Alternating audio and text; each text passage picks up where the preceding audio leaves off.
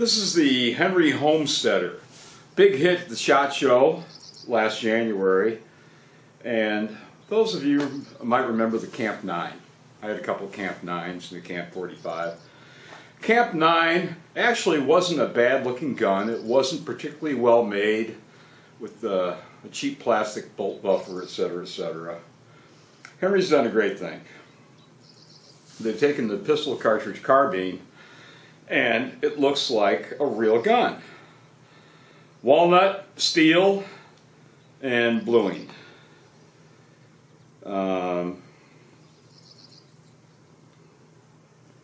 We do have some polymer here. You can't get away from it. The trigger guard is polymer. It's ambidextrous, as you can see, the tang safety. And unlike most pistol cartridge carbines, it's just a great looking gun with a nice pad, nice walnut. It's kind of a stippled finish.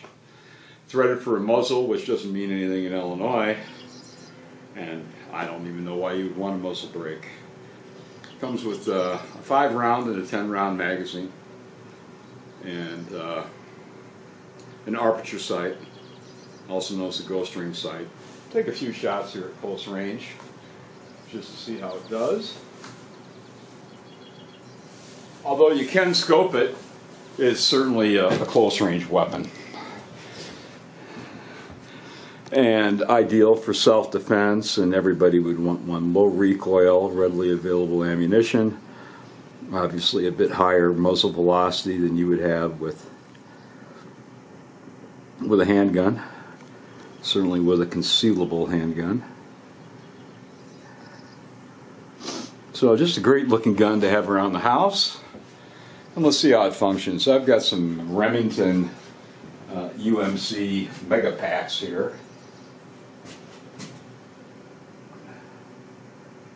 that are just 115 grain. So let's see how it functions.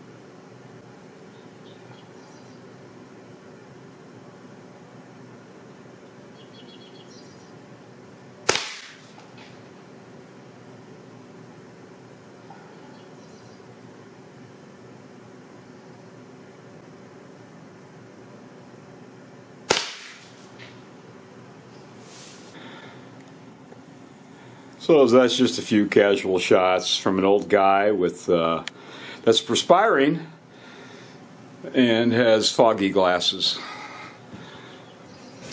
You can put an optic on it if you want, but I like the way it's set up right now. You might want to move the group, half-inch high, quarter-inch to the left, something like that. That's your choice. Of course, it's going to change a little bit based on the brand of the ammo and the weight of the ammo. So this gun is exactly what you would expect from a Henry. Throughout the line, the wood is a little nicer walnut than you would expect. The finish is a little nicer than everything else.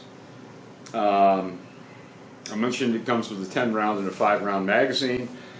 There's also an adapter well, so you can use Glock magazines, perhaps Smith & Wesson too. You can check the Henry USA website for details. The tang safety is very, very nice. Easy to take off. Ambidextrous is great. Slings are built in, so you can pop a little sling on there if you want. And you can scope it as well.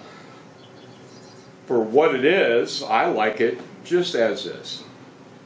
I think for short range use, as far as 9mm carbines, the Camp 9 that I mentioned, I did use that years ago on groundhogs.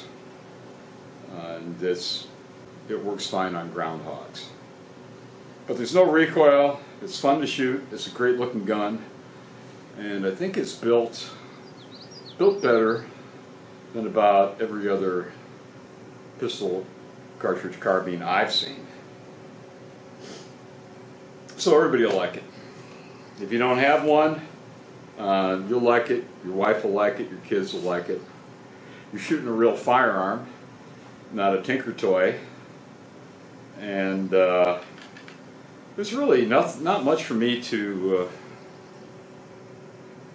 carp about. The only thing I will say is that the trigger is a little on the heavy side. It's crisp enough, but it is a heavy trigger, and that may be what you want for something that's potentially used for self-defense, home defense. Certainly don't want a hair trigger. I mean, it's not a varmint rifle by any means. But this is the Henry Homesteader, and this is my first outing with it. So as you can see, we've got a lot of work to do here as far as mowing and getting some decent shooting lanes, and I have another table, a steel table, that I need to assemble and put up. So we'll do a better job in the future, and I've got some 350 Legend work to do because August is at hand, and it'll be hunting season and deer season before you know it. So it's a Henry Homesteader, and who isn't going to like it? I mentioned this ambidextrous magazine release, and perhaps you can see on video, I'm not sure, but the charging handle can be switched from the right side to the left side. So it's just a handy little gun. There's just not much to it. And the grip's okay, considering that if I'm using the ghost rings, outside of that little red dot, everything is just black on black. So I think Henry's going to do real well with it. Henry is already, I believe, the third largest long gun manufacturer in the United States, if you take Armalite rifles out of the equation. So Henry continues to grow. They've just done a great job. And a lot of it, I think, is due to Anthony Imperato, who has made a big commitment to United States manufacturing, and the last time I spoke with him, it's been a while, it's just extreme customer service. So that's what I like, is gun companies you can trust, and Henry is one of the few that you can have total confidence in. So, great looking gun. And of course, ejection is solid. I mean, there's no issues with feeding or ejection. So check it out.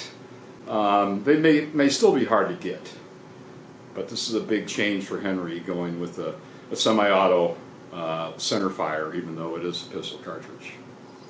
So we'll see you later, hopefully when it's a little cooler and less humid. Take care.